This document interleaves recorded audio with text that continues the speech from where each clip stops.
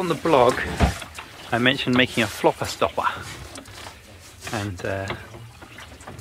this is why. Just sit here for a minute. The roll will go, roll will start.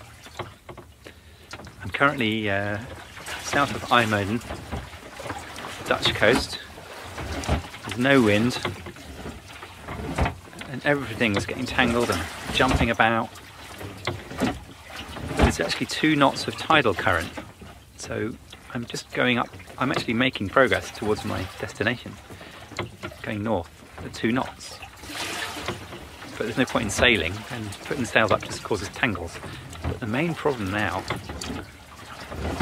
is this huge roll.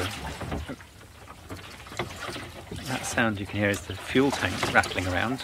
It doesn't normally move. Look at this.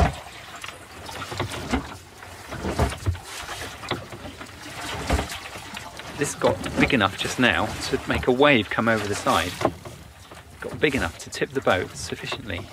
The water came into the cockpit. It smashing a wave against the side, even though it's very calm weather.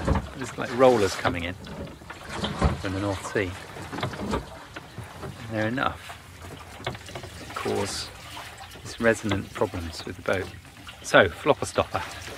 This is the circumstances when you want one. I want one now, please.